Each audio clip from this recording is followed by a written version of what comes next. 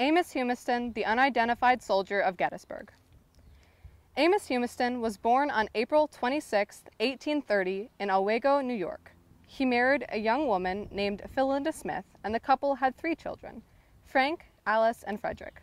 In the late 1850s, the family moved to Portville in Cattaraugus County, where Amos worked as a harness maker.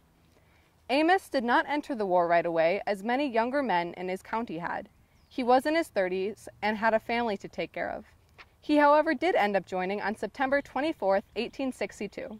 He became a volunteer in Company C of the 154th New York Volunteer Infantry when President Lincoln called for 500,000 more men to join the fight. Unfortunately, he did not experience much of the war. He was only in 2 battles before his death on July 1, 1863 in Gettysburg, Pennsylvania. Humiston's division was being surrounded by Confederate soldiers when orders to withdraw had not reached his commander. He fought bravely as the enemy flanked them, but soon Humiston was shot above his heart. As he bled out, his last action was to stumble out into a vacant lot with a photograph of his 3 children in hand.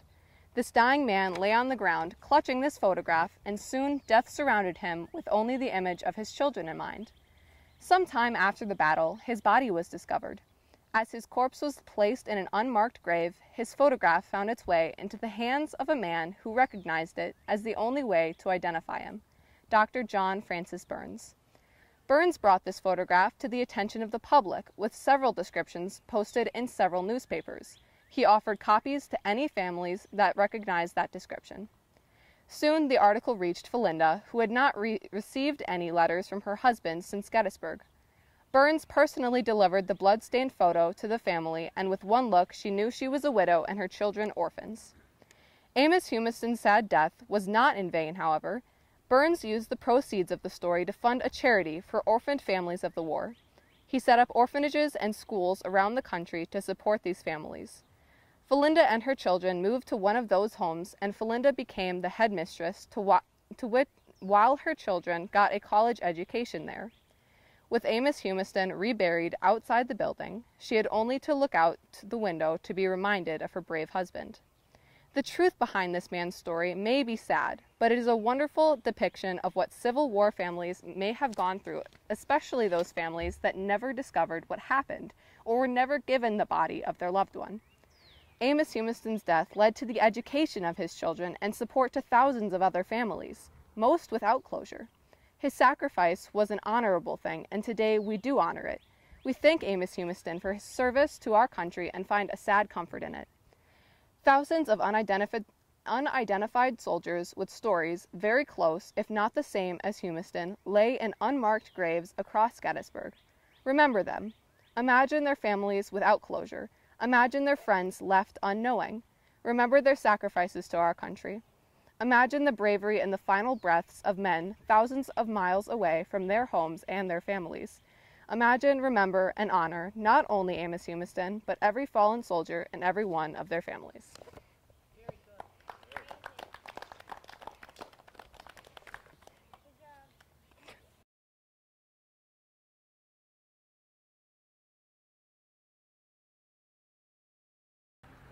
Okay, that being said, I'll give you the high sign when to start, but Carolyn's going to tell you about this, the right flank of the Union Army. If you look over Bill Ostrander, that's Oak Hill back there. We stood on the edge of that precipice. You can see the peace light.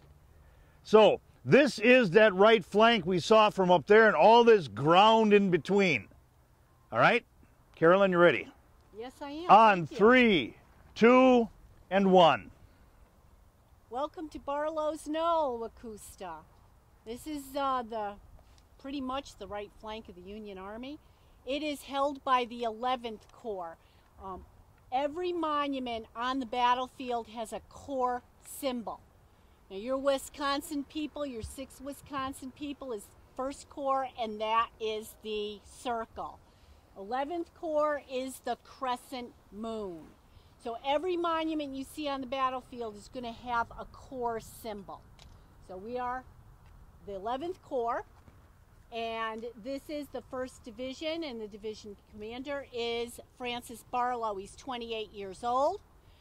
And this Corps and the 1st Corps are going to do all the fighting day one. I'm a 17th Connecticut person, but we're going to talk about 17th. This is the 153rd Pennsylvania. They are a German regiment, and we're going to talk about the 4th U.S. Battery Company G. So those are the three things we're going to talk about up here. This corps starts at Emmitsburg, and that morning General Howard issues marching orders, and they march from Emmitsburg, and by time they get almost all the way down the Emmitsburg Road to the edge of town, they know they are marching toward battle because the guns of Oak Hill are booming. The first day's battlefield is booming. They come down Washington Avenue, which we just drove down, and the townspeople are just absolutely relieved to see the Union Army coming through. And the townspeople get out water and all kinds of food. And as the guys are marching toward this end of the field, north of town, the townspeople are trying to hand them water, ladle them water, hand out food to them. These guys are really hungry, they're really thirsty. They've come 11 miles from Emmitsburg without any water because the orders are no one stops. So all of the officers of these regiments, including the 17th, I mean, you care about your men. 17th Connecticut, Lieutenant Colonel Douglas Fowler, they're coming in from Emmitsburg. One of the 17th Connecticut guys stops and dips a cup in the stream, one of those tin metal Civil War cups that they all carry, and he is immediately arrested by General Barlow. So he's ordered to hand in his sword and get to the back of the line. The regiment is furious. And they're like, we're not going into battle unless you're with us. And he's like, calm down, guys. No worries, I'll be there. Well, sure enough, they're marching toward the sound of the guns, and all those officers that are under arrest are released to lead their men. So they come up here. Now, this 17th Connecticut that position is, all these positions are pretty fluid. Nobody knows why Barlow comes out here. He literally breaks the Union line. I think I know why he comes out here. He's supposed to be down there. His line is supposed to be down there, and the line is supposed to be connected to the 1st Corps on one side and the 11th Corps on the other. But he creates a salient by marching this far out onto this knoll. And this is a problem because if you know anything about a salient, what happens with a military salient, you are immediately in a vulnerable position. And you can be attacked on 3 sides. Now, this had recently happened in May at Chancellorsville to these same guys, these poor 17th Connecticut. So what happens? Barlow rolls him out here. He's a very aggressive guy, very aggressive.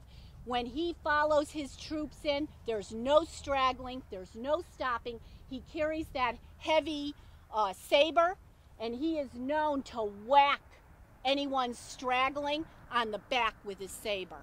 He is a tough 28-year-old. Fearless, but difficult. And he doesn't like Germans. So he's got a problem right there.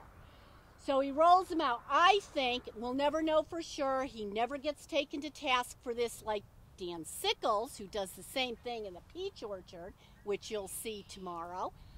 But Barlow rolls him right out here. I think he's thinking artillery platform, which it's a great artillery platform, but it makes them tremendously vulnerable. At first, these 4 guns, this is a 19-year-old Lieutenant Wilkeson, Battery B, Battery G, U.S. Artillery, and they are dueling with the guns on Oak Hill. And he's doing a great job. He's on a horse, one of the few mounted officers. He's on a horse. They are dueling with the guns on Oak Hill. There's also artillery fire coming in from this direction. There's a Lutheran, I call it the old age home, but there's guns placed down there. I think it's Jones or Jenkins. I think it's Jones. And this over here. These guns have to swing this way, the way they're facing now, because Jubal Early comes down the Harrisburg Road. Kind of takes them all by surprise. This whole knoll is going to be engulfed in a vice. The Confederates outnumber them 3.5 to 1. These guys make a gallant stand. This regiment, this German regiment, some of them thought their 9 months were up, but they committed to come to Gettysburg anyway. They were going to fight anyway. But many of them really believed their time was up. They were 9-month regiment. It really had a few more days to run. You know, the little Civil War record-keeping mistake in here. But these guys do the best they can. 153rd, they're down along below the hill. Now, here's another mistake. We're on the top of the hill. We're not on the military perimeter, where your cannon are more effective, where you can actually see the bottom of the hill. So we're way up here, and that has some advantages, of course. If you're long-range artillery, it's great. But if you're getting swarmed, you can't depress your guns down to anti-personnel level. Okay, we're going to see this again on East Cemetery Hill if we get there. So anyway, Jubal Early comes this way. Doles is sweeping this way. The Georgians start to come off the road, come across Rock Creek, and they literally engulf these guys. These guys run because they're down on the bottom and they're overwhelmed. So they start pushing up the hill, and some of them do break. The 17th Connecticut and the Ohio boys are in reserve. You can look at the sign there. They're in reserve behind the guns. Lieutenant Wilkeson is being very effective. This 19-year-old is on a horse, and he's directing fire extremely effectively. There is some, we don't know if he was specifically targeted or what, but John Gordon's coming up the Harrisburg Road, and this officer, he knows he's got to down that officer, lessen the effect of these guns, and Wilkinson is struck in the leg, knocked off his horse. I believe the horse is killed. There's an old myth that this young 19-year-old tourniquets his own leg and amputates it, or finishes amputating what's hanging by a ligament or a thread, so to speak. He is dragged away to the county almshouse, which is the poorhouse, which immediately becomes one of the first hospitals on this field. The almshouse is that set of buildings right there. Do you see it over there? The almshouse came down in 1960 or 61, I believe. This is the cemetery for the almshouse. It's a poorhouse cemetery. The indigent, the poor, the insane all go to the almshouse. Okay, so the county takes care, it's a progressive county, they try to take care of the people that need care. I mean, it's not an ideal environment, it's a tough environment, you know, you're talking like Victorian era, so but they do try. It's a big farm complex, there's a bunch of buildings, and that becomes one of the first hospitals. So Wilkeson gets dragged there, maybe he's thrown in a blanket, they take him there, and he is going to die there. We'll come back and I'll tell the rest of the story now. Battle is raging up here. Battle is raging. Regiments are breaking. The Confederates are pushing them up the hill, pushing them that way. Barlow doesn't like Germans anyway, is pretty angry that they broke, and he's trying to rally them when he's hit 3 times. He's dragged away. The Confederates they look, you see those stars on his sleeves, they drag him into the woods or into the trees. It's not a lot of woods up here, although this was an oak grove at the time, and they lay him down in the leaves. Later, Union prisoners from the farm, there's a Benner farm across the creek here, you can't see it, you certainly could then. Supposedly, General Gordon has him Should I take over here? taken care of. Yes, All right. You can say that. So what we like to do is separate Fact myth fiction? from legend, if you can say, myth and legend from fact. And some of the best stories of the Civil War probably weren't even true. And the meeting of Barlow and Gordon here probably is one of those myths that makes a good story, but there wasn't any substance to it.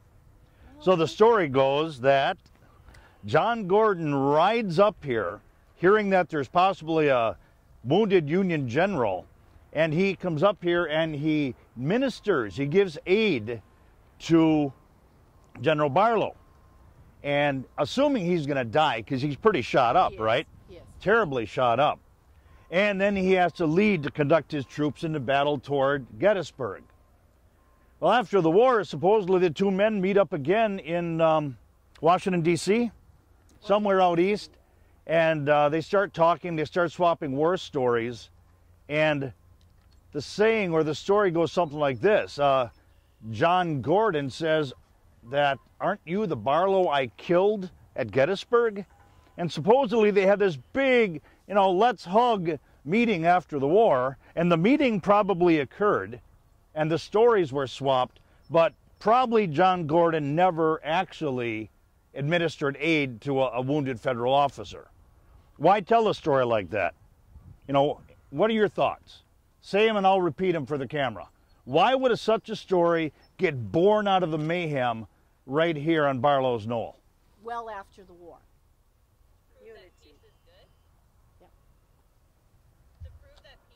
Okay, peace is good, the brothers are reuniting, that kind of idea.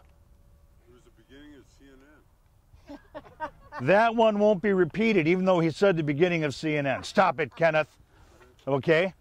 And it probably had to do with that there was an effort at reunification. But again, I believe too, every one of these officers was kind of creating their own mini legends. And in those mini legends, they were always the heroes, the good guys, the victims who survived through thick and thin. Carolyn, take it away. Well, 28-year-old Francis Barlow is told he's mortally wounded. They drag him down to another field hospital. This is a world where every barn, every house becomes a hospital. Drag him down there. The Confederates do administer aid. Another hallmark of the Civil War is once you're wounded, you will become a non-combatant and both sides will pitch in to treat you. Okay, so that's, this is warfare in the 19th century. Once you're wounded, you're no longer the enemy, and we're going to help you if we can. He's taken down to the Benner farm. Confederate surgeons probe his wounds under anesthesia. He's told, "General, you're mortally wounded," and he believes it. He had been mortally wounded at Antietam, and his wife, Arabella, had nursed him back to health. Same thing's going to happen here, and we'll tell that a little more about that. So he winds up down at the Benner farm down there. That house catches artillery fire. There's still a shell in the back of it. It catches fire. They put the fire out, full of Union and Confederate wounded, including high-ranking General Barlow. This is John Gordon. So what happens up here? It's not a good situation. These guys are outnumbered 3.5. It's hard to tell with numbers. And the Confederates just swarm them. And it's a lot of hand-to-hand. The 17th and the 75th Ohio sister regiments, they try to make a stand, but it's impossible. And this place is such a mess. It's hand-to-hand. John Gordon, again, General Gordon again, is going to say he witnesses a Yankee flag bearer and a Confederate flag bearer go at it. And he's never going to get names or name names, but there's no reason to disbelieve him. Union gets pushed back. They try to make a stand at the almshouse. They try to form another line. But again, numbers are overwhelming, and they get pushed back right into town. And we're going to go down that. Stratton Street, where the mural is called the Pathway to Safety. And these Union guys start to flee through town with the Confederates in pursuit. And some of them are going to get trapped in alleys. Some of them are going to try to hide in cellars and houses. Some of them are going to get through, and they're going to form that famous line on East Cemetery Hill. Now, let me tell you a couple of stories about my guys here. This is a regiment, 17th Connecticut. 4 companies, before the real bang-a-bang starts, are dispatched across Rock Creek under a major called Brady. They form in the orchard behind that Benner house. So you have 6 more companies up here. So it's way down in numbers right away. Brady is going to be the farthest Yankee unit out on that end. And finally, he gets orders to withdraw because they're getting overwhelmed up here. And as one author calls him, that wily Yankee, he gets those 4 companies out and down, and they go through town. At one point, they're fighting in the streets. They're volleying in the streets, and he gets them up to East Cemetery Hill. Now, for these guys up here, they've got a lieutenant colonel called Douglas Fowler, who had just been appointed, just been promoted. And Fowler, he's the guy that got arrested by General Barlow for letting the guy dip the cup in. And he's back at the head of the regiment. They released him from arrest, comes to the head of his regiment. He won't get off his horse. Very, very common theme in Gettysburg. You know, the men must see us today. He's not getting off his horse. The officers, his officers, beg him to get off the horse and lead them on foot. He won't do it. So he comes up. The regiment is in behind. You can look in that map there. And the ordnance starts flying. And he's joking with them. You know, you got a lot of young guys. They're 18, 19, 20 years old. They're like the kids I used to have in high school. And he says, hey, dodge the big ones, boys. You know, trying to joke with them and all of that. Finally, it really starts getting hot up here. Shells bursting. They're getting pushed by the enemy. They stand, they try to volley, they really try to make it happen. And all of a sudden, Fowler is decapitated. Goes forward, 17th, he holds out his sword, and he's decapitated by a shell, probably. His blood and his brains go all over his adjutant, and the guys get pushed. They do try to reform there. Fowler's down. Captain Moore, another beloved captain, Company C, he's down. He's shot in the head twice. The lead is flying up here. Many, many spectacular wounds. It's terrible. They drag these guys to the almshouse. They drag these guys down to Benner. And it's all over pretty quickly up here, within an hour. Doesn't take an hour. 3 to maybe 4. That's it. And they're out of here. They try to save Fowler's body. 3 of his guys try dragging him. Then 2 of them try dragging him. Then I think they get him as far as what they call the Almshouse Run, which is a brook. And they have to drop him. They're all bloody.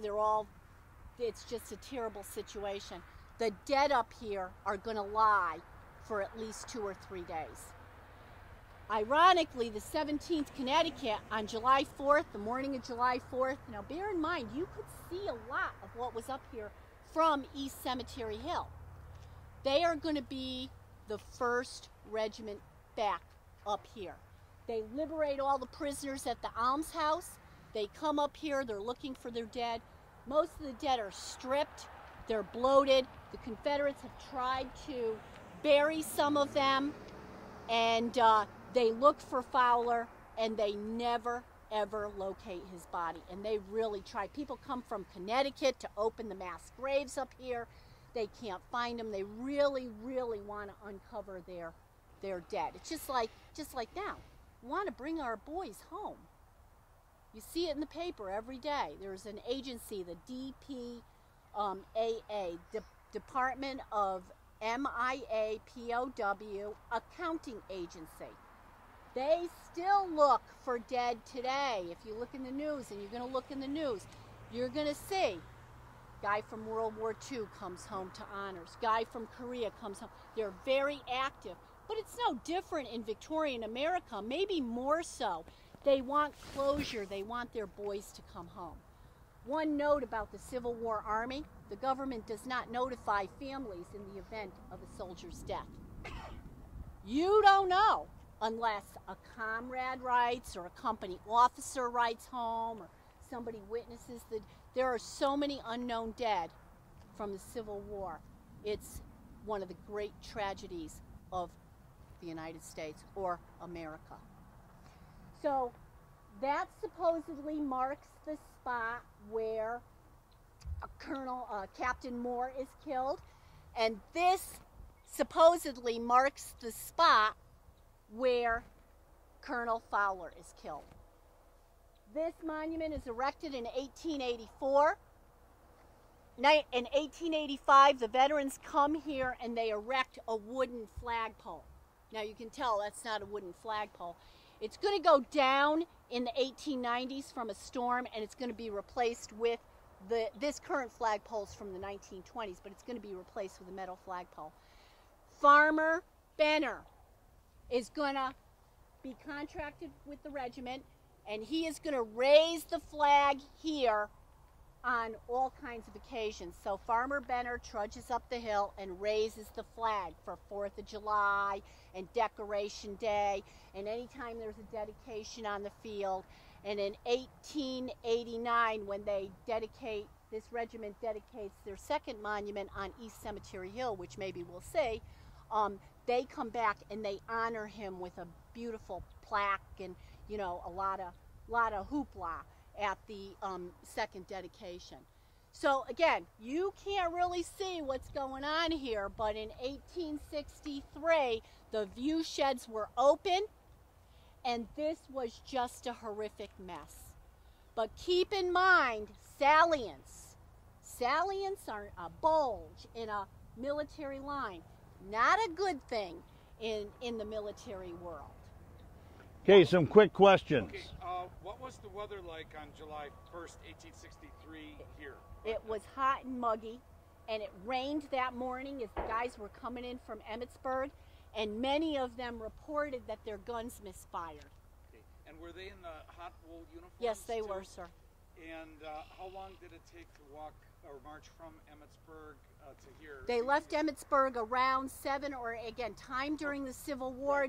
They didn't synchronize their watches, but they left there about 7 or 8 o'clock in the morning. They marched it's approximately 11 or 12 miles. They marched out to here, and it took them quite a while. They get here. That sign there, again, time is difficult in the Civil War, but they probably start intensely fighting around 3 o'clock. Okay. Thank you. Casey. If they never found Fowler's body, then how do they have a monument for where he was killed? Well, many of the men would come back here. In 1884, the spring of 1884, when they were going to put that monument up, that's the monument right there, they came back and they scoped the place out. And, you know, it didn't look the same, okay? There was an oak grove here, and there was an oak tree, an oak witness tree there that had come down in a storm. So most of the guys that were scoping out the location for the monument, they agreed it was here, maybe they were close, and they all dug in the roots of the tree, and they all took pieces home so that they could make little trinkets out of. And there was a gentleman with them, Private Levi Dixon. He had lost his leg. He had really been blown up here. They dragged him, I believe, although he never gives a name because these guys don't know all the farms. They're from Connecticut. I believe they dragged him down to Benner Farm. I have some reason to believe that. They dragged him to Benner Farm, and a Confederate surgeon amputated his leg. And he is one of the locating committees that comes up here, and the Stamford Advocate interviews him when he gets back. This is May of 1884. The monument's dedicated July 1st, 1884, in commemoration of the first day of the battle, and he gives this lengthy interview. And that's where I get my information. So Levi eyewitness. Dixon, 19-year-old, loses a leg up here. remembers that house, remembers the bridge across Rock Creek. So that's where I get that information. So eyewitness veterans returning here, going on memory, but like John Michael Priest said yesterday, a traumatic event like this is burned into your memory. So we can rely on some of what they say, more so supposedly than some of the written records that were penned by the generals. Ken? So these guns then ended up being used on both Confederate and... No. These guns were never captured. A Union battery is usually 6 guns. Wilkinson has 2 detached guns under Lieutenant Merkel. They're out that way. I think Merkel does lose 1 gun. But these guns, these aren't the exact guns, but we know that they are Civil War cannon by the serial numbers.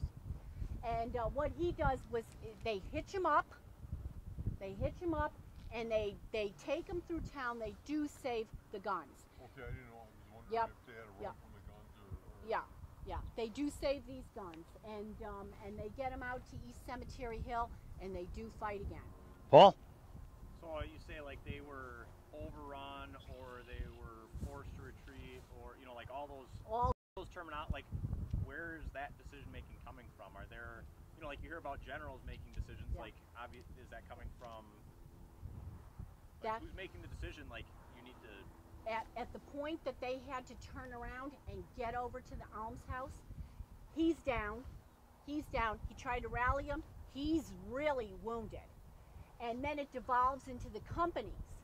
So you have a couple of regiments here, the 17th and the 75th. Colonel Harris, the 75th, he's going to become governor of Ohio. He's here. These guys know by sight these. General Ames, who takes over for Barlow, he's already trying to form a line down there, a secondary line down there at the almshouse. So who makes the decision? Well, sometimes it becomes every man his own general. And don't forget those colors. How do Civil War guys know where to go? How do they communicate? You follow those colors, and you don't let anybody capture them. And so that's part of it. They follow their colors. You see the colors go, you go with them. Now, presumably, somebody's giving orders to the color bearers, but in a combat like this, which I can't even describe how messy it is, how chaotic, how you just think you got artillery shrieking, the noise of these battles. These guys at the end of the battle, there's, the guys out on the Emmitsburg Road, out on the high water mark and all that. For days after the battle, they're all screaming at each other because they don't hear. They can't hear. All their eardrums are blown out. These are the kind of things nobody talks about. So you have chaos, you have smoke, you can't see.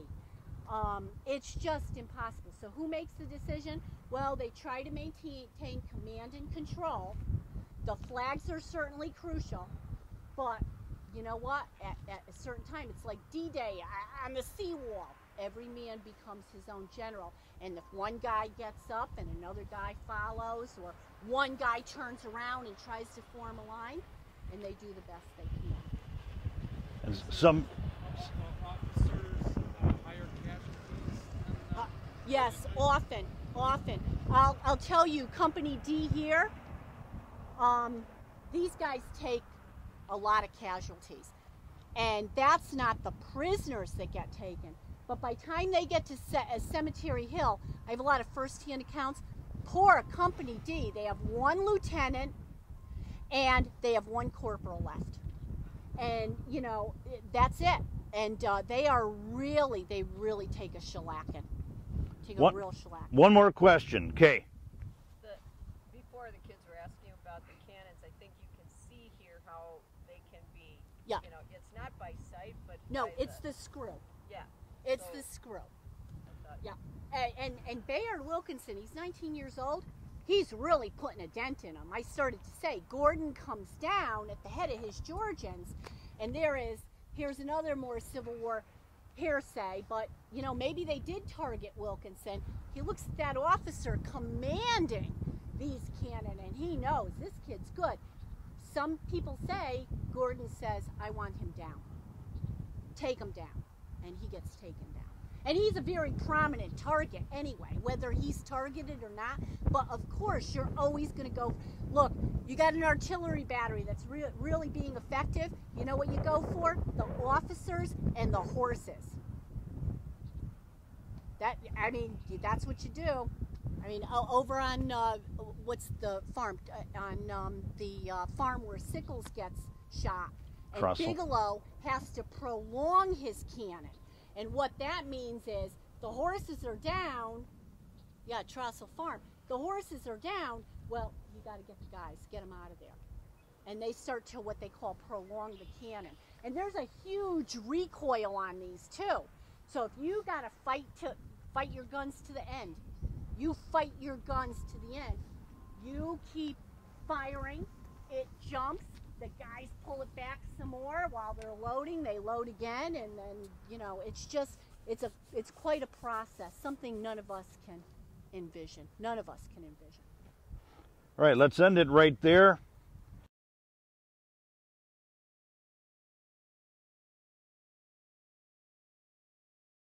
Lads suffer, while Union guns couldn't elevate high enough to fire in the Confederates. And so the North launched attack after bloody attack from the landward side of the Vicksburg defenses. Yet these attacks couldn't drive the rebel forces from the high ground. Finally, the Union laid siege to Vicksburg and subjected her to a continuous bombardment, which eventually led to the surrender of that city on July 4th, 1863. Throughout history, one principle of warfare, including here at Gettysburg, has been to hold the high ground. Often, whoever holds the high ground wins the battle. The same applies to us as Christians. When we walk in integrity, honesty, purity, and love, we are maintaining the high ground. We may not compromise or give up on the high ground, for if we lose it, we begin to lose the battle. Fight to hold on to good character, so when people look to you, they see Christ's example in your life. As they see you an example of Christ's love, may others be drawn to that same love and salvation he provided on a high ground called Calvary. We pray. Lord, be with us as we learn more about Gettysburg and the Civil War today, but also as we see the examples of men of valor who held to their high ground and their principles. Help us, O Lord, to do the same. Amen.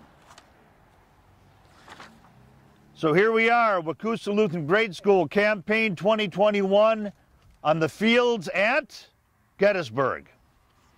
There's a series of ridges that lead behind us here. Along Highway 30 today was called the Chambersburg Pike back in the day. General John Buford, who was a hero of one of our good friends, David Neecum. David, you made the cut. Anyway, John Buford and about 3,000 cavalry are told to try to stop the rebels south of town. They know Union infantry is coming up on the Emmitsburg Road, which will be crossing in front of the Round Tops. That'll be part of our story later on.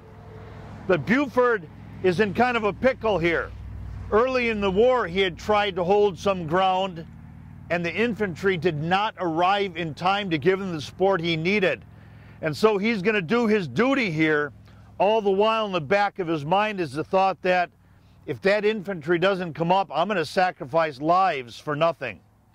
A couple miles down the road is a marker called the First Shot Marker. Ephraim Whistler, okay? And there a young man named Marcellus Jones has established a picket post. Pickets, of course, were scouts out in front of the army. They were supposed to see where the infantry is coming, who is where. Union cavalry at Gettysburg does a fairly good job. Well, Marcellus Jones is back a little ways, and one of his pickets rides up and tells them Confederates are coming down the road. So Jones rides up to that same picket post. He borrows a carbine, a single-shot Sharps carbine, from a man who turns out to have been his cousin. And he decides that I'm going to just launch a bullet in their direction. Why would you do that? You guys tell me. What's the marching order for a Civil War army? How do they march up the road? Mo. Columns of 4. Thank you, Moses. And so they're marching in columns of 4. When that gun goes off, the Confederates don't know who's waiting up ahead of them. They hear gunfire and they immediately deploy from columns of 4 into line of battle. You have to shake thousands of men into ranks 2 deep. And that line of battle will then sweep forward to see what the opposition is ahead of them. Again, the ground matters, doesn't it? Look this way, look behind you. You can't see what's there. And so, a prudent commander is not going to leave his troops in that marching order. Instead, he's going to form line of battle so as not to risk his command. Every time this happens on a series of 3 to 4 ridges from that direction, Hare's Ridge, McPherson's Ridge, Seminary Ridge, it's always going to force the Confederates to slow down. And that is going to be the game that John Buford is playing here. John Buford wants to buy time for the infantry to come up. Now the cavalry has a single-shot carbine. It loads from the back, from the breech, loads much faster than a muzzle-loading musket. A good soldier can fire 2 to 3 times a minute. A carbine can load faster, but there's 2 problems. The range is a little shorter, but also every 4th man is going to be a horse holder. What is that? Loudly, Casey. Isn't that a person that stays behind and holds the horses? They're going to stay behind to hold the horses so that the cavalry can get up and go if they have to. So the 3,000 men that Buford has here are automatically reduced by approximately 25%. Now Buford holds these rebels back for quite a while. And as I said earlier, he has that panic in the back of his mind that what if the infantry don't come up? Buford loved his boys, okay? He loved his men, and he wasn't about to sacrifice them needlessly, yet he is also a man who wants to follow his duty. In my opinion, John Buford was one of the top cavalry commanders of the war. Unfortunately, though he survives Gettysburg, he does not survive the war, dies in 1863 of disease. So, I'd like to read something to you. On June 30th, 1863, Buford led the 3,000 men of his 1st Cavalry Division into the town of Gettysburg looking for the enemy. Well, he knows they're coming from the west. They're also coming from the north. But the troops he's facing under the command of a man named Harry Heath. Harry Heath is under orders not to bring on a general engagement. General Lee does not want that. That's going to be part of our story later on in Culp's Hill as well. But Buford wants to slow these men down. And our story goes on.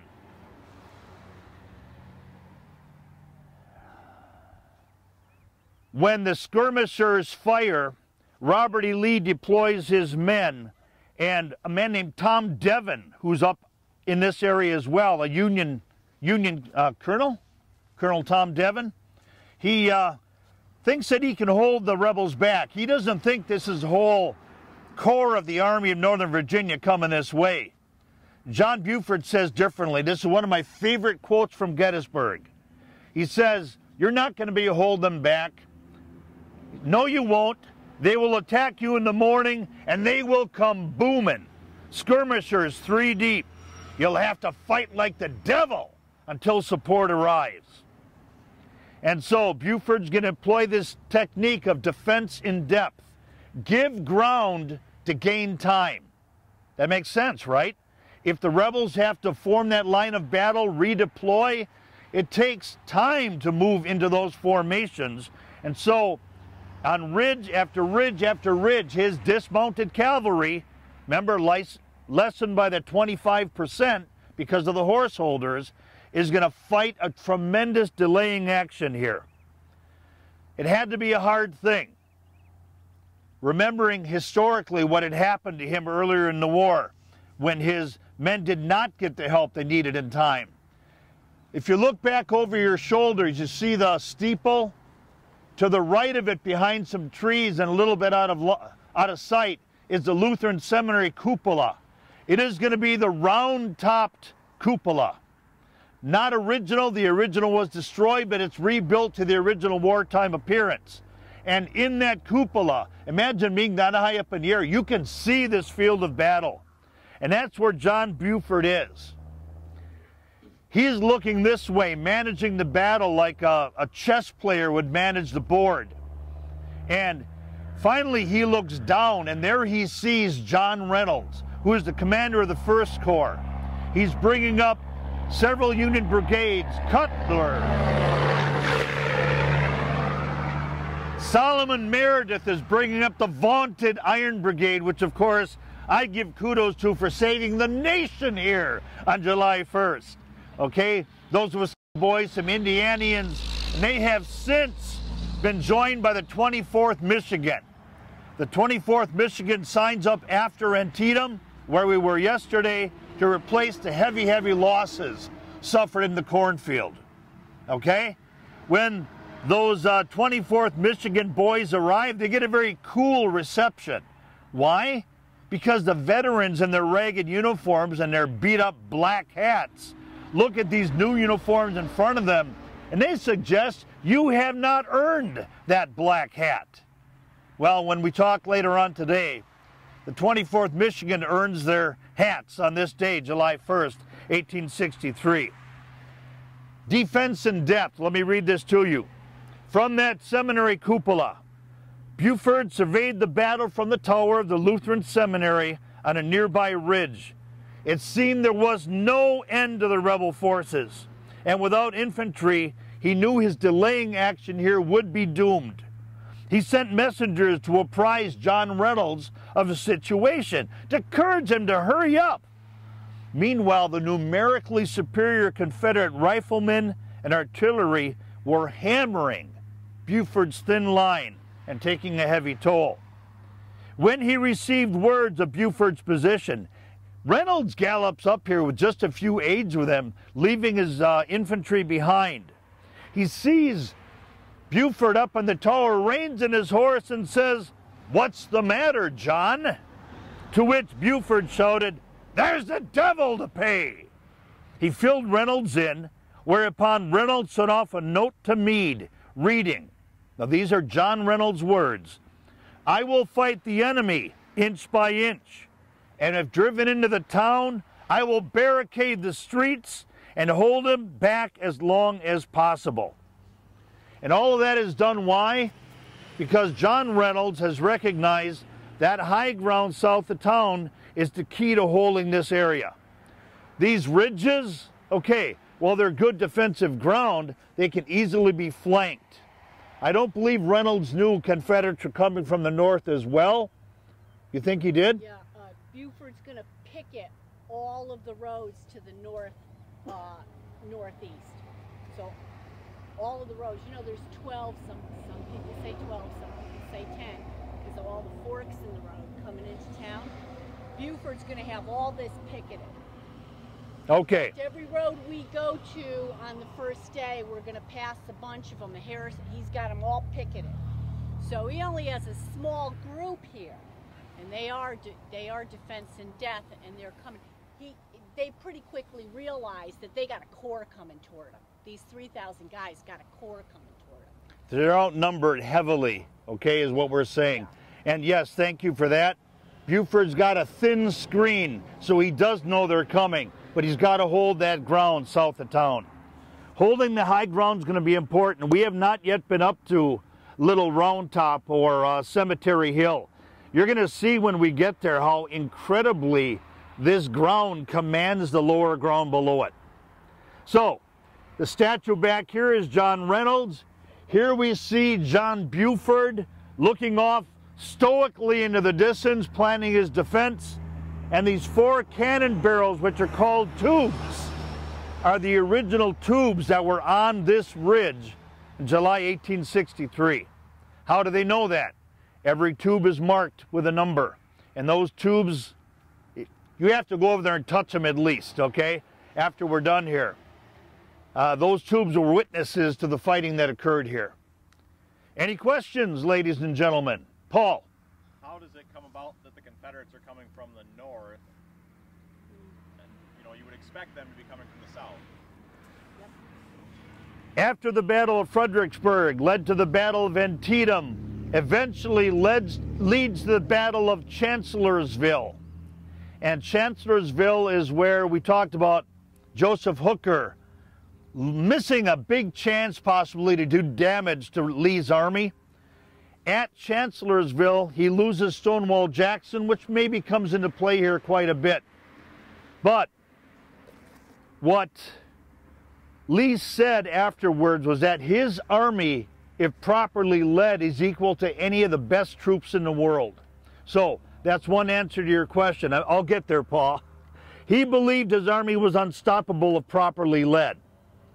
That led him also to want to get his army, just like Antietam, out of the South for the second time in the war. This will become the second invasion that Lee makes.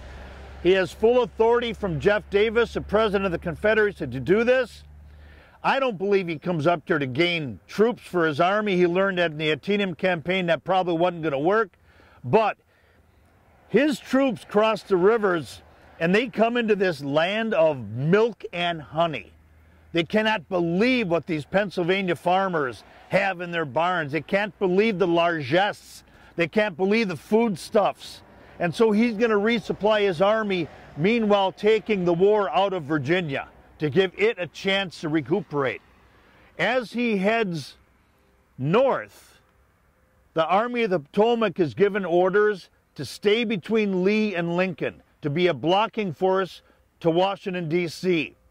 And so as that happens, and Lee is moving north, the Army of the Potomac is trailing him, being a blocking force protecting the capital. They didn't know where Lee was going. Was it Harrisburg? Was it Baltimore? Where was it? So they wanted to be in a position to react after Lee made his intentions known. Other questions? That was a good one, Paul. Quality answer.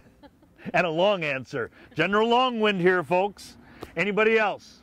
Now, Carolyn, if you're going to add something, go ahead, but speak into the microphone. Got to stand close together. I just want to say it's a civil war and nobody really knows where anybody is. The armies are literally feeling for each other. They know there's going to be a conflict. Neither Meade nor Lee deliberately wants to fight here at Gettysburg. But because of the road system in southern Pennsylvania, it's the perfect place to concentrate an army. So both of them are heading in this direction, and Gettysburg is basically going to become a meeting engagement here rather than a deliberate place to fight. Let's dispel a myth right away, too, okay? The myth that the Confederates who are barefoot and in rags are going to Gettysburg to get shoes. Nope. Actually, infantry, Confederate infantry, had been in Gettysburg, and they pulled back because Lee has given his commanders strict orders. Do not bring on a general engagement. As Carolyn said, they were blind here, partly because Jeb Stuart is not available to General Lee. That's being kind, isn't it? Not available. And so Lee goes into this fight basically blind. Whereas the Union cavalry is here scouting and picketing to the north and west, Lee has no idea where anybody is. And again, you look at the lay of this land, you can hide a few people in these little swales and valleys. Kay, you had a question. I do. This isn't a huge town on the map. 2,400. Okay, but they're like Harrisonburg or whatever the name is close by. Harrisburg. Harrisburg, okay. That's much bigger. But this had the highways. had the This road was system. the reason they came this way. Yep. Just because of the highway, right? See, so what happens is Lee's looking for a place to concentrate his army. He looks on a map of southern Pennsylvania. Same thing today. You look on a map of southern Pennsylvania. Really, a lot of roads lead to Gettysburg. So Lee, probably on the 26th or 27th, Lee is looking for a place to concentrate his army. Because the army is disparate. The land has to support the army. You can't have an army come down one road. It just doesn't work. So he's looking for a place to concentrate his army. He looks on a map. He goes, perfect place to bring the army together. Meade is in the south. He's coming north. He knows that the Southern Army, the Army of the Northern Virginia, is somewhere north of him. He's not sure where. He looks for a place to concentrate his army, looks on the map, starts to bring everybody together on the roads to Gettysburg. So that was what they were both looking for, a place to concentrate in the event of a battle, which was a meeting engagement and occurred here. And even on the first day's fighting, a lot of Lee's troops aren't up here yet. Well, they're still coming in on the roads, and right. Union troops as well, the 6th Corps. They're way behind. They're way behind, yeah. You got the 1st Corps, your Black Hats and all those guys. You got Huzzah. the 1st Corps, and you got the 11th Corps. Those are the only corps that are going to do fighting the first day. Good fighting. Good fighting. Yep. Okay. Any other questions? Otherwise, we'll shut down here, and I'll tell you what's next. Question. How do you know what the numbers are for sure? Caliph, Buford's artillery chief, when they're going to put that monument up, he goes through. He goes to all the old arsenals and surplus and everything, and he searches those guns out. And you can see what the gun is marked. So it's probable that all those guns were here at Gettysburg, but that one gun with the mark on it, you can go read that and touch that, that was one of his. And that one was definitely here under Buford's command. Building off what Carolyn said, why did it even matter that this man would go to the records and search out and get the original pieces here, the original tubes? Because these men knew that they had done some extremely good work here at Gettysburg, okay? And in the late 1800s, as these men are getting to be more Dan Hornberg's age, you know, a little long in the tooth, right? They're starting to realize that they want to commemorate the service they did here at Gettysburg and at every battlefield. So these monuments are not so much to themselves, they're to the valor of their regiments, and look what we did to save the Union. Okay, I would encourage you then, check out these monuments. This is John Reynolds. This is John Buford. Check out the field of fire. Don't get too far away.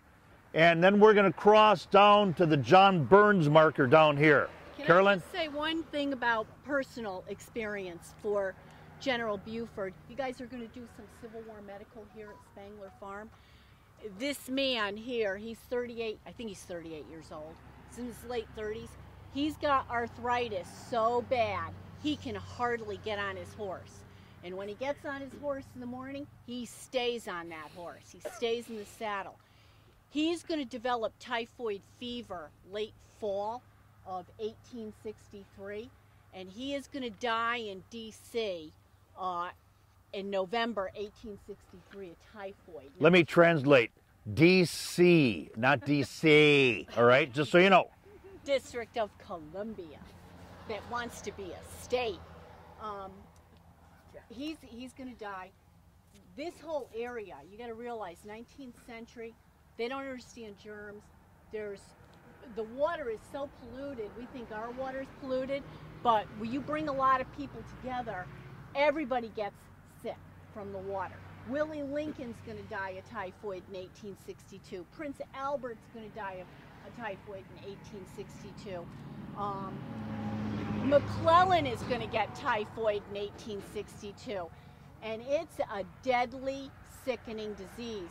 Buford's not going to be able to fight it off, and he's going to die in November 1863, so he doesn't live long after the battle. It's probable his health was compromised to begin with, but, you know, just some personal information about these guys. They were tough, but they were pretty much compromised if we talk about our health today. 38 years old, you can just about get on your horse from arthritis, and he's a tough, tough man. Kentuckian. Very good. Split states. Border state. Border state. So.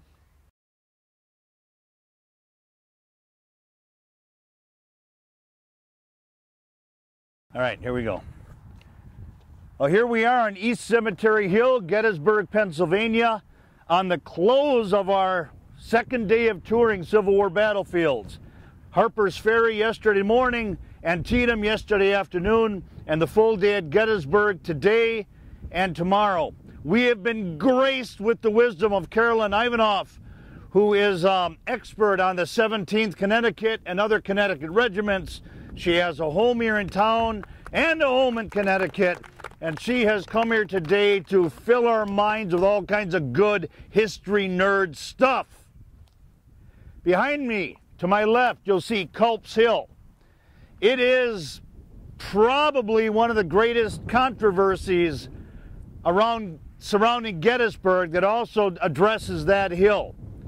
If you remember in the movie Gettysburg, those of you who have seen it, the enduring controversy that continues after Robert E. Lee is said to have told Richard Stoddard Ewell, take that hill if practicable. Practical means if you think you can do it. Now, a couple of things we have to consider. First of all, is that the hill he was talking about, Culp's Hill?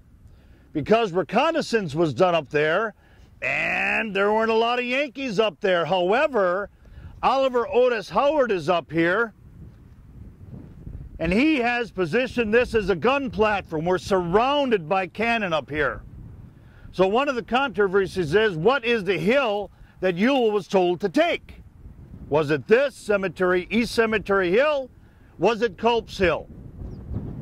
Another controversy, what if Ewell had taken this hill?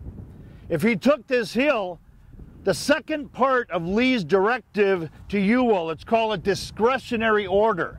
Do this if you think you can do it. The whole thing actually reads like this. This is from Robert E. Lee's January 1864 report to Jefferson Davis, President of the Confederacy.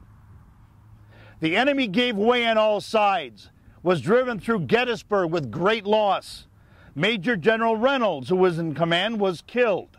More than 5,000 prisoners, exclusive of a large number of wounded, 3 pieces of artillery, and several colors were captured.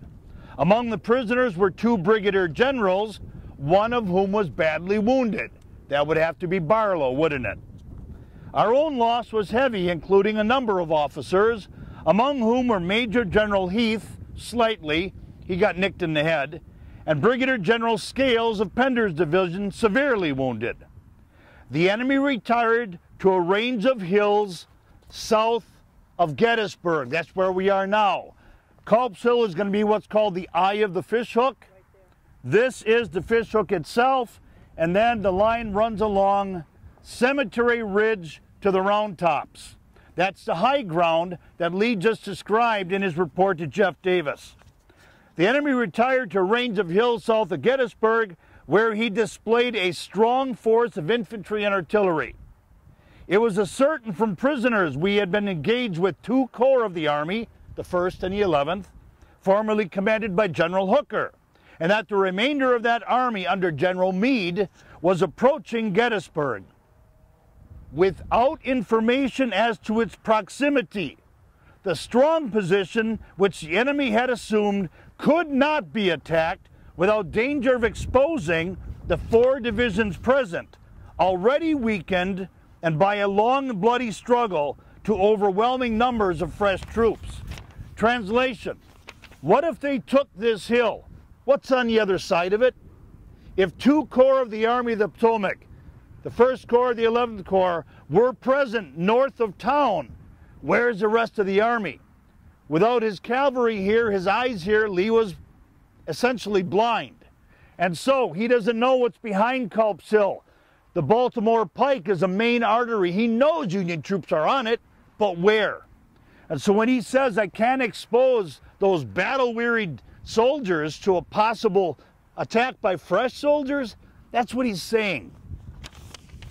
General Ewell was therefore instructed to carry the hill by the enemy. Carry the hill by the enemy if he found it practicable, but, and this but part is never mentioned, but to avoid a general engagement until the arrival of the other divisions of the army, which were ordered to hasten forward. So the big controversy is, why didn't Ewell take that hill?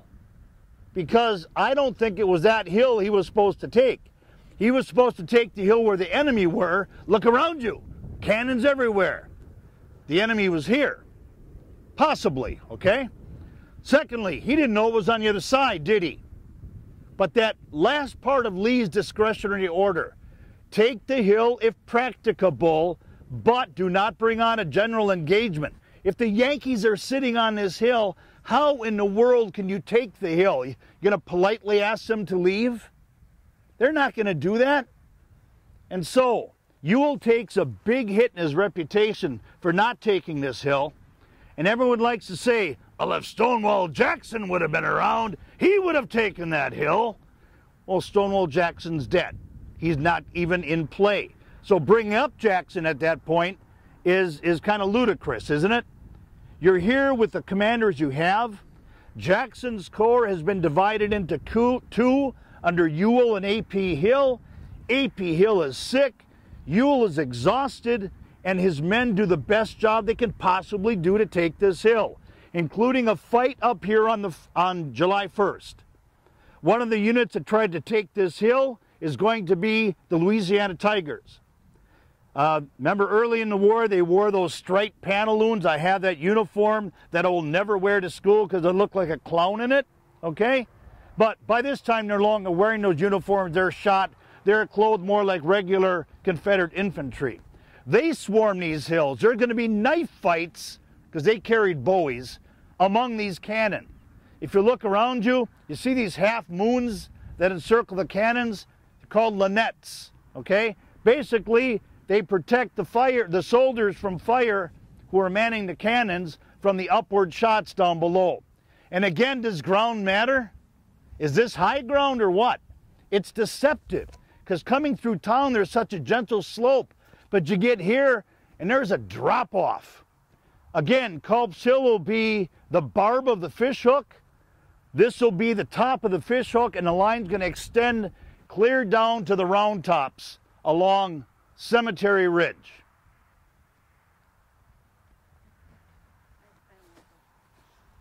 You what? I don't want that. I'll stay there for the microphone. Okay, I think you can hear me. I don't think it's going to be a problem with the microphone. Look around you. I mean, this is commanding ground. Gettysburg is the three hills: Hope Hill, East Cemetery Hill, and Little Round Top. Three big, important hills. I want to say something about this position. It is very strong. Look at the artillery. It's beautiful. It looks, you've got a little bit of an 1863 view shed here, this way, but this way is some of the most churned up land in Gettysburg. Nothing like its 1863 appearance. There are two schools there, there's sports fields, there's parking, so most of the land is covered up. If you were here in 1863, you could see right out to Oak Hill, where we just were. You could see right out there. If you were here in 1863, you could see town right there along High Street. Beautiful. In fact, the guys that are imprisoned in the school on High Street are going to watch this night fight on the 2nd.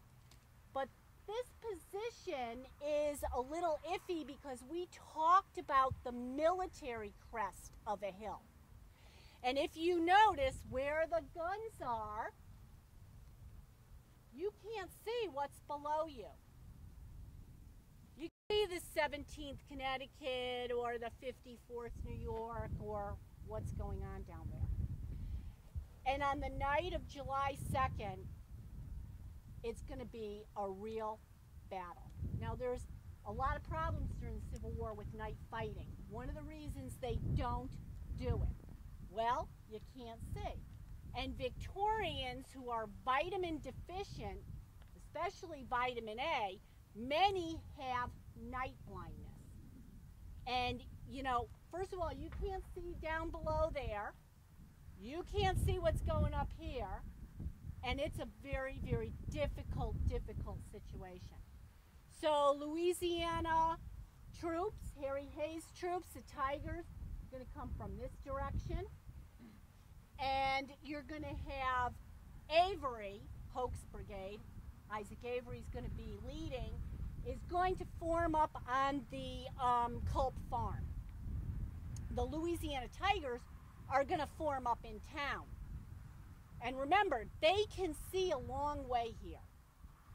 They're going to attack, well, first of all, during the day, there's a lot of fighting. You're going to hear the cannons rolling in from Little Round Top, the wheat field, the peach orchard, long streets of salt. There is massive, massive fighting on this field to the south. By evening, 4 o'clock, well, these guys think maybe they're all set until the artillery, the Confederate artillery, starts to fire from the hills, from Benner's Hill, from Oak Hill even, and it's going to converge up here. Now we already said we're not at the military crest, but we are at the top, and these guns are really suited for long-range fire. And Union artillery is good, better than the Confederate. We're really making some hits. Long about dusk, those guys, Early's boys, get orders. They're going to hit this hill. They form up in the streets, form up at the Culp Farm, and they start coming. And the Union artillery is banging away, tough position to attack. But the troops, like the 17th Connecticut, they're down there on what is now Wainwright Avenue. That used to be Weinbrenner Road or Run. It was a farm wagon road that instead of those heavy farm wagons coming over the Baltimore Pike, they used to go take that farm road down there. They're not in a good spot down there. And they are going to be overwhelmed, and it's going to be very dark, and there's flashing and thundering of the guns, and just nobody can see. These guys, Ricketts Battery, Weidrick's Battery, Weidrick is going to be overrun. The Confederates are going to swarm up here. If you look on the 73rd Pennsylvania Monument, you're going to see this night fight depicted. It's turmoil. Ricketts is going to come in where Cooper is. You see these guns here? That's Ricketts batteries. And they're going to remove guns and pull fresh guns in. And in that lunette right there, as they're parking a cannon, one of the gunners has to pick up a hand and fling it out of the lunette. So things are really, really rough up here. Howard is in the gatehouse. The command structure's in the gatehouse. And the fight just convulses the hill. Now the gunners don't know it, but two regiments down here, the 75th Ohio and the 17th Connecticut, we're pretty sure they hold. But the New York boys buckle down here, and the Confederates start to stream up. This down here, where the water towers are along Baltimore, what happens is the Harry Hayes Tigers start pushing them this way. This is another one of those salients that we saw on Barlow's Knoll. And it's like an L, like the end of a triangle. And where the Confederates come in that vulnerable salient where there's a gap. And they start to swarm up this hill. And our 11th Corps guys, you know that crescent moon, they really take a beating, but they give a beating as well. They're tough. They have the name Howard's Cowards because at Chancellorsville, they're all the way at the end of the line and they get creamed. 26,000 guys roll over them at Chancellorsville. What happens at Barlow's Knoll? The same thing. What happens up here? They stick. But you know what? This dark hill is swarmed with Confederates. The estimate is, though, only 85, less than 100 Confederates hit these guns. But it's hand-to-hand fighting. One These are all German gunners. They don't get any respect in the Yankee Army. But a Confederate officer comes up to one of these guns, I don't know which one it is, the one of Ricketts' guns, and he stands in front of the gun and he tells the gunners, "I take this gun." And the guy says in German, "You shall have it." And he rips the lanyard and it just blows this Confederate officer away. They fight hard up here. Hancock is over that way. He sees that there's some real problems up here. It's getting really bad at night. He sends in Carroll, Red Carroll's Gibraltar Brigade. 3 regiments here, the Indiana, they're going to all storm through the cemetery. One of the regiments comes through the cemetery gates. Indiana, West Virginia, and the 4th Ohio. And they come in, Indiana's going to lose their color bearer. They come in and they help the 11th Corps push the rebels off these cannon. Now, it's a good thing it's night because some of these guys, there's not too many up here, they don't get reinforcements. Rhodes is on Long Lane down there. He never makes it. Gordon is down there beyond the Culp Farm. He's supposed to reinforce them. Never comes. He's held back by Early. And so what they have is a tremendous breakthrough up here, but it's never reinforced. And you're not going to hold a hill like this with 100 guys. Had they been reinforced, had this hill been taken, I think we would have seen some of a different type of Gettysburg battle on the 3rd day. Meade would not have been in that little white house on the 20-town road meeting with his generals saying to them all, "Do we fight or do we stay?" He wouldn't even have that meeting. But the 11th Corps does excellent work up here, and they never, ever get credit for it. Red Carroll's brigade believes they did good work, but they believe for the rest of their lives that they saved the 11th Corps at Gettysburg. And I'm going to say, not so.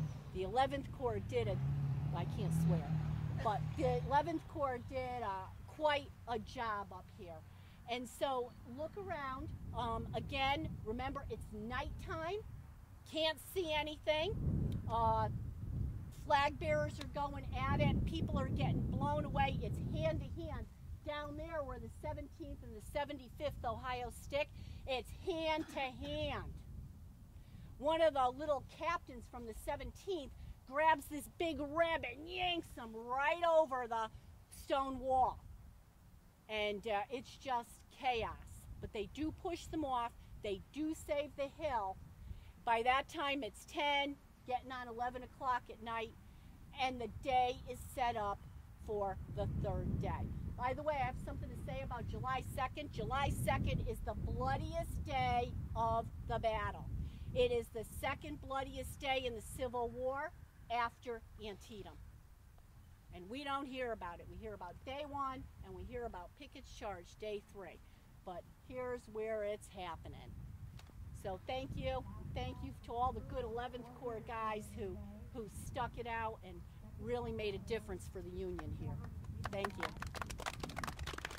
One of the things that is often said is that Joshua Chamberlain, who self-promoted himself, fair to say? Yeah, you know what? I have a problem with that because, listen, the Joshua Chamberlain we know is from a fictitious work called The Killer Angels and a movie. Historical fiction, yes. Joshua Lawrence Chamberlain was one of the great citizen soldiers of the Republic.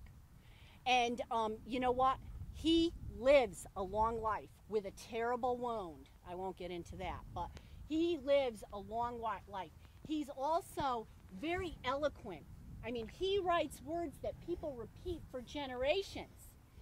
And does he self-promote? I think they all do, to a certain extent, but Joshua Lawrence Chamberlain lives to tell about it. David Ireland over at Culp's Hill does exactly the same thing on Culp's Hill that Chamberlain does at Little Round Top, but David Ireland doesn't live through the war.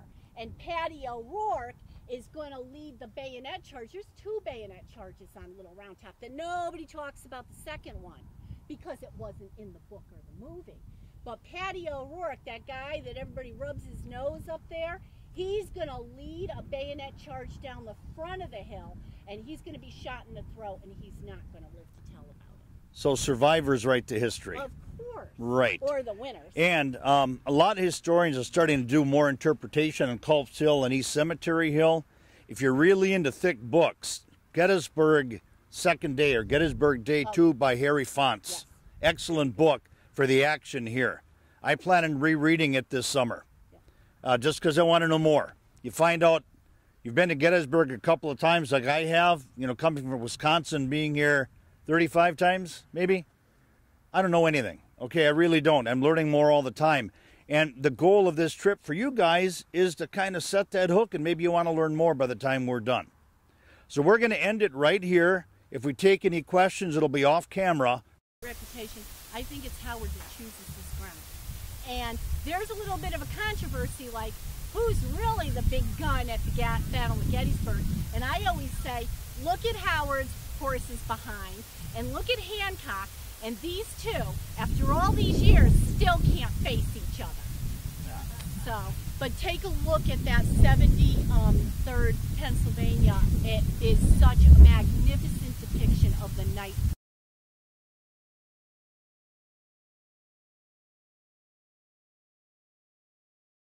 Just like it shows in the diagram, in the center of the line. Okay? As we move forward, you're going to find our line gets a little uneven, but try to stay shoulder to shoulder. So as we move forward, what's going to happen is I'm going to call out, Kermit! And Kermit, I want you to go down like you're shot. If you're wounded, you know, get up on your knees and hold your shoulder or something. If you're dead, you're dead. That's up to you. You're going to be in this, what is that, goldenrod? I will not, it's not goldenrod, so you're okay, Aaron. I will not have you go down because you're suffering right now, okay? But your mom's going down. She's going to be one of the first hit. I am going to call Moses's name. When Moses goes down, the guy on his left arm should grab that flag. It should not hit the ground. It's going to be raised high. So Moses, as you go down, drop, put the flagpole, the butt of it on the ground, so the guy next to you has time to pick it up. Then you flop like a fish. As we're going forward, you've got to close ranks, okay? If the person to your left goes down and the flag is this way, you've got to fill in that gap. If the person goes down, you fill in toward the flag. As the casualties grow, Rufus Dawes, who is crossing that line, crossing the Chambersburg Pike, his horse goes down. His horse is shot out from underneath him. He kind of somersaults off of it, pops up with a, "I'm okay" kind of comment, and he eventually is right next to this flag that goes into battle. Okay? Do you understand your assignment? No other questions about it, unless it's about what I just described. Kermit. When you are shot, you stay there. Because I want the camera to record your bodies lying on the field. If you're wounded and you're flopping, that's okay. That's going to matter especially for the survivors who get to the railroad cut. So we're staging a play here, okay? Willie. May I stay because I have formal hours? Stay or stand? You may stay here. Dave, what if we keep everybody, what if we keep everybody from where that starts? Yeah, we can do that. Then grass shouldn't bug the kids, should they? So what we're going to do is try to keep, Dan had an idea to stay this side of the yellow, okay? When we get near the monuments, though, survivors are going to have to peel to the right of the monument. There won't be many of you left by that time. When I shout a line on the colors, repeat after me, boys and girls. A line on the colors. The flag surges forward, and eventually our lines take up a V formation, okay?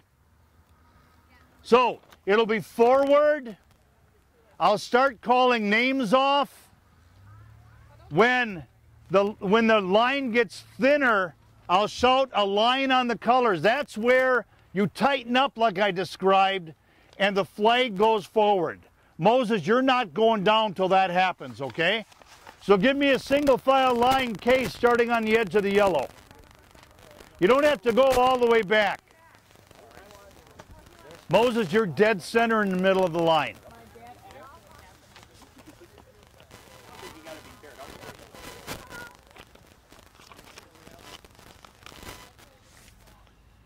Ken, am I live? Is it all right if I'm in this shot? Say what? Am I all right if I'm in this shot? Yeah. Oh, I can be outside. Yeah.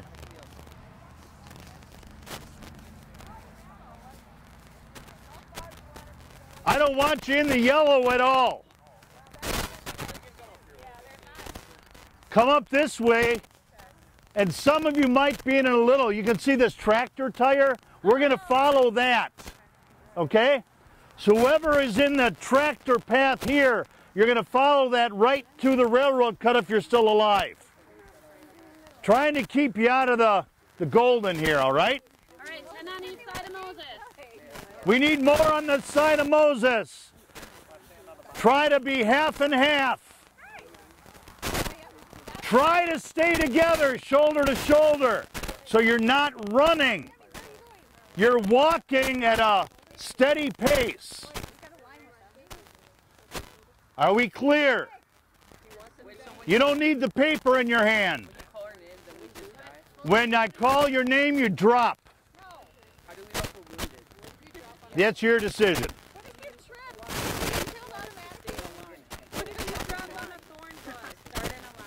And when I say a line on the colors, then the V starts forming. Are we clear, guys? We only get one take. But what if I fall? Don't do it. What if we fall on a thorn bush? Then I don't care. I will laugh with you. All set? Look martial. Look military. Forward. Stay together. Slow down, Mo. Slow down. Kermit. Ethan. Dan. A line on the colors. Step it up, Moses. Form the V. Form the V. Tammy. Caden. Be ready, Josie. Moses. Dress your ranks. Fill your lines. Andre. Josie. Forward. Charge. Charge. Huzzah. Ken, you're hit.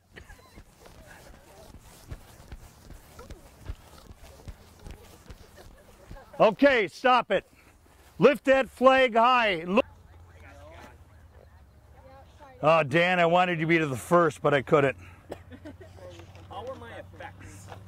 I was in front of you and I could hear your effects. I thought you went down like a girl. Okay, gather around, listen up. Okay, so that is approximately 175 paces. And again, service of the 6th Wisconsin by Rufus Dawes records what happened here. The Iron Brigade stretched from where Mr. McCarty is right now and across the cut, and there is the monument to the 6th Wisconsin. That's all who was here. Why were they here? They were held in reserve in that low ground you can see right behind you, okay? You see the brick building? Go to the right of that in that low ground. They were held in reserve there because, again, nobody knew it was coming this direction. Information is so important. At the point where John Reynolds is shot and killed and Abner Doubleday takes over, the 6th is called into action. And there's a painting you're going to see in the Seminary Ridge Museum called "We Have Come to Stay." A very boyish staff writer wrote up to Rufus Dawes. It was Lieutenant Benjamin T. Martin of Major General Abner Doubleday's staff. "Colonel," the young officer shouted, "General Doubleday is now in command of the 1st Corps. He directs you to halt your regiment." So that's where they're held in reserve. Dawes quickly ordered his men down, and the Badgers flopped to the ground like Dan Hornburg, to the ground all sweat, chest heaving, and tangled equipment. In Company E line, raise your hand, who's got Frank King? Who's got Frank King? Okay, Andre. Frank King of Fond du Lac, shaken by a premonition, turned to Corporal Lyman White of Appleton. Lyme, this finishes my fighting. The corporal tried to make light of it, but later White remembered King's words because he dies here. Soldiers had these premonitions, and his was one that came true. In the shade of the woods of McPherson's Ridge, the 2nd and 7th Wisconsin exchanged near muzzle-to-muzzle ripping volleys with Archer's brigade, the big lead bullets splintering trees and knocking men down in a thin swirl of chest-high powder smoke. The Calico Boys, they called the 6th Wisconsin the Calico Boys because we were soft and needed to have soft cloth against our skin.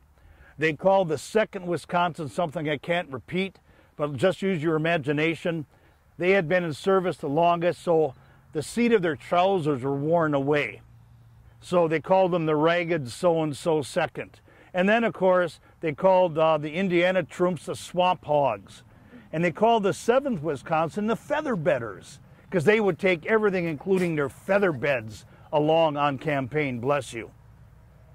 A staff officer rode up explaining that Lysander Cutler, who used to be in the 6th, that his brigade across the pike was in trouble. And so, go as fast as you can, that's a paraphrase. It looks as though they're driving Cutler. And here are the words of forward, a line on the colors. This comes from Lance Hurtigan. And if I ever grow up, I want to be Lance Hurtigan to know what that man knows about the Iron Brigade. These are words taken again from Rufus Dawes, but written by my friend Lance. So picture from the fence to do the charge we just did. At the Chambersburg Pike, bullets coming in everywhere, thudding into the ground, splintering rails, ripping furrows in the meadow. The 6 Wisconsin men scrambled over the fence. The Wisconsin boys climbed over or knocked down the 2nd fence, then stood and fired in the hail of bullets from the railroad cut 175 paces away. It was a galling fire, Albert Young said, a fire that is fast decimating our ranks. Several of our boys are left dangling in the fence. We are in a smooth pasture field now, but a few rods from the enemy, although only their heads are exposed, we open fire. Rufus Dawes said the fire was murderous, and to climb that fence in the face of such a fire was a clear test of mettle and discipline. And here's the passage I'm especially interested in. The 175 paces from the 2nd rail fence to the railroad cut was a swirling hell of bullets, smoke, shouts, and confusion. In Company C, the Jayhawkers from Prairie du Chien, Lieutenant Orrin Chapman, who listened to a harmonica playing Home Sweet Home just the night before, was down and dying. Kate has Orrin Chapman in the cemetery. On the left, the man who played it for them, who played the harmonica, Lloyd Harris, was struck in the neck by buckshot. In Company E, Amos Leffler of Eden was shot in the face and went down spitting blood and teeth. And Frank King of Fond du Lac took a rebel ball in the stomach and was left sprawled on the ground groaning in pain. The national flag went down, then up again. It fell a 2nd time and a 3rd. And Earl Rogers of Company I saw Dawes push forward at one point to pick up the flag. So a few more things to say here. First of all, nice work on the attack. This is a painting of what the fight here looked like. And you can see a Union soldier. His name escapes me. How can that happen? Let's call him Francis, okay? Frank Waller. And the man in the gray is William Murphy of the 2nd Mississippi. Capturing that flag was a trophy to infantry troops. So you can see what it looked like in the eye of the painter. This is Don Troiani. You can see the bridge isn't in the picture, obviously, okay? You can see how close up the fighting was. You can see, yes, it got hand to hand. In fact, Frank Waller is fist fighting William Murphy of the 2nd Mississippi for control of that flag. When he gets a hold of it, he throws it down on the ground, stands on top of it, and keeps shooting off several more rounds. There was a New York regiment also involved in this fighting, and Frank Waller says that a New York man tried pulling the flag from underneath them to claim it as his trophy. No, that was not allowed. Frank threatened to shoot the man. Down in the railroad cut are Mississippi troops. They are led by Joseph Davis, the nephew of Jefferson Davis, president of the Confederacy. Did he get his command because he was a nephew? Was that nepotism that's called or not? But the troops who took this ground, they thought they had found a perfect defensive position. Look at it, right? Well, down that way a little bit, it might have been a better position because you could rise up and fire out of it. But down here, you can't fire from there. It's too deep, okay? So you follow the ground. Here is approximately correct yet. You can see the rocks. That obviously was there. The bridge and its abutments are new. But instead of the defensive position they thought they had, this turned into a death trap. The Iron Brigade crosses the railroad cut, and they're firing down the length of the cut. When Dawes gets here, he hops down into there and he demands a surrender of the Mississippi men, and the colonel of the Mississippi troops hands him his sword and surrenders.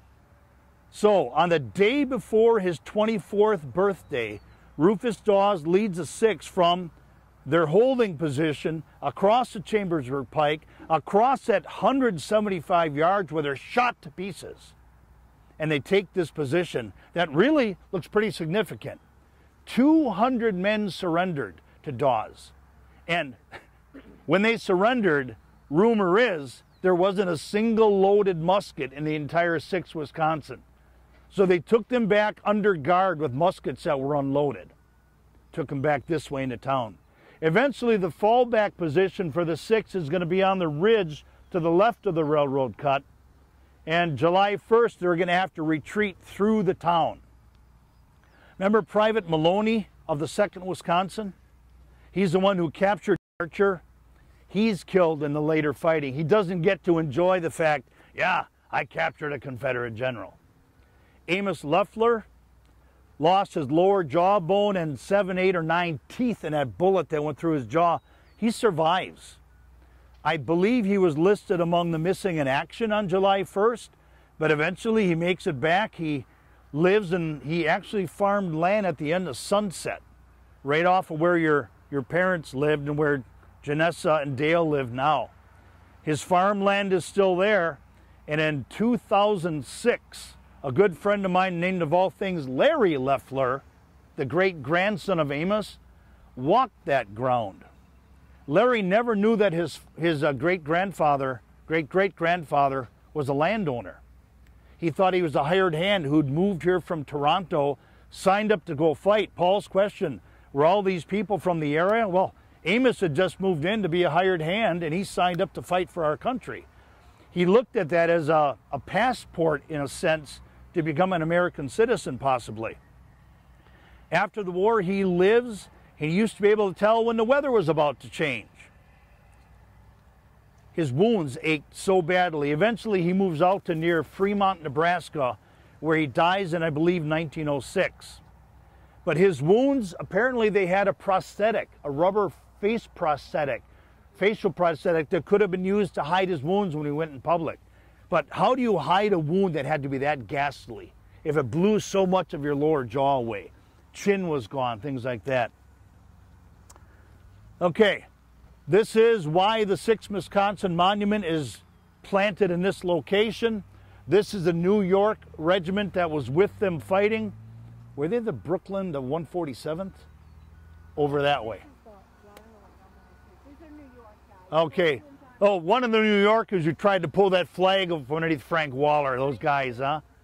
So, here's the action that happened here, and the Iron Brigade earns its reputation as one of the fiercest fighting regiments. There's a book called Fox's Regimental Losses, and they put 3 of the Iron Brigade regiments, I believe, the 2nd, the 6th, and probably the 24th, but I'm guessing there, in the top 5 for regimental losses because they just wouldn't quit. Again, is it because they thought they had something to prove as all Western? I'm not going to say it's because they were any braver, because everyone who was here in the field has to be given that tag as being brave troops. Any questions? I either did that well or you're completely bored out of your minds. Which one is it? It's a lot to take in, too.